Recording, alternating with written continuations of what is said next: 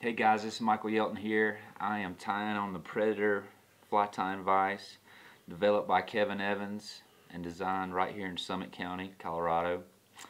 We're going to tie a little quick, easy, simple fly, but effective. I've caught fish on this fly all over the U.S. It's called the olive waltz worm. Alright guys, I'm going to be using number 16 Hannock 450 BL jig hook, and this is a 2.5 millimeter tungsten bead copper.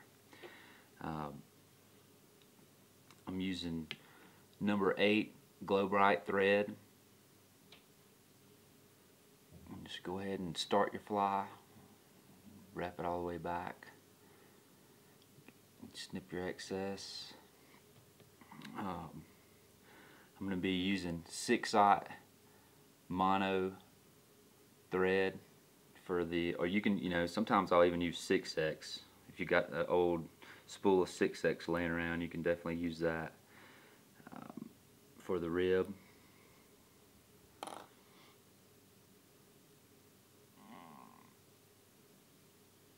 Just lay it right in there behind,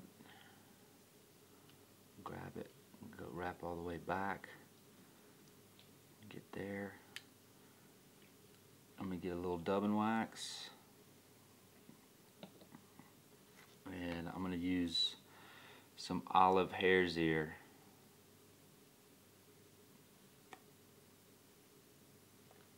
This is more of a touch dub. So you don't need a ton of hare's ear, but more of a touch dub, because you want this orange thread to bleed through the fly once it gets wet. I'm going to touch dub it on there, get it up tight, and start wrapping.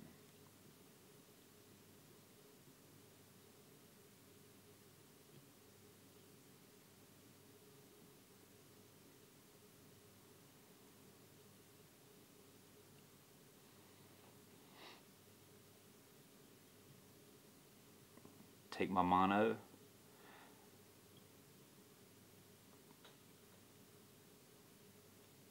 I'm going to counter wrap. So see where I'm going my thread this way? I'm going to go the opposite direction.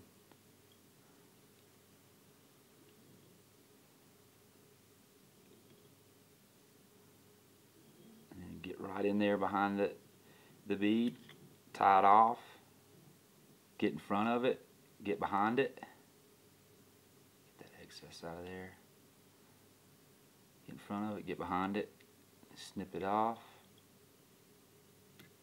Then I'm going to get my whip finishing tool, and I just want to make a hot collar right in there behind the bead. And I usually like to do 2 just for added strength.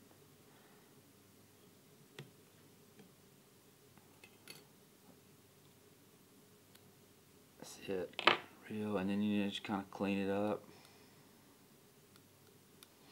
Real quick, real effective. I've caught fish on this fly anywhere there's caddis in the stream, anywhere there's mayflies around. This fly works. Low light conditions, that little hot orange color, you can see when I take the UV light and hit it, and you see how that orange thread bleeds through the olive hare's ear, and once it gets wet it kind of does that as well, and I think that's what really is the trigger for this fly. But great quick pattern. You can tie it in different sizes. That's a 16, you can go up to 14, even a 12, so you can fish all shapes and sizes of this fly. Very effective. Caught it all over, up in New York, North Carolina, out west. Simple and effective. That's how we like it.